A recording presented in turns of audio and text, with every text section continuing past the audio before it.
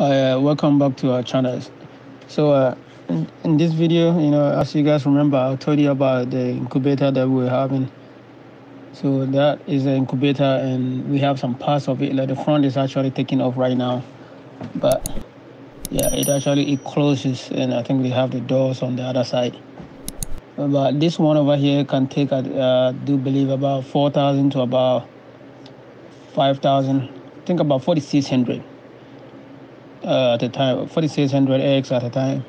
So in this one, we actually I had to get. We have just me and one other person who bought this one, invested in it to buy. So we are thinking about getting more of it, at least maybe 3 or 4 more to get close to maybe 20,000 or more as time goes by. And these are the chickens that we had before, like about 6 or 7 weeks ago.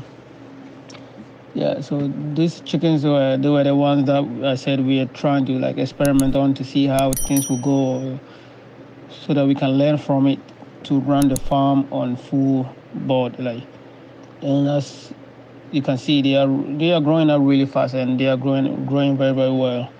So, and right now I do believe that we have learned how to how manage them and their feed costs and all of that. We actually learned a lot through this first one. So very, very soon we're going to start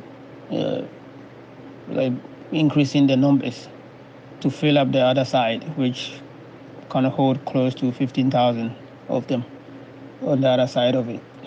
So probably by the middle of next year, we should have this whole place full with chickens, and have the incubator running, and everything should be in full gear.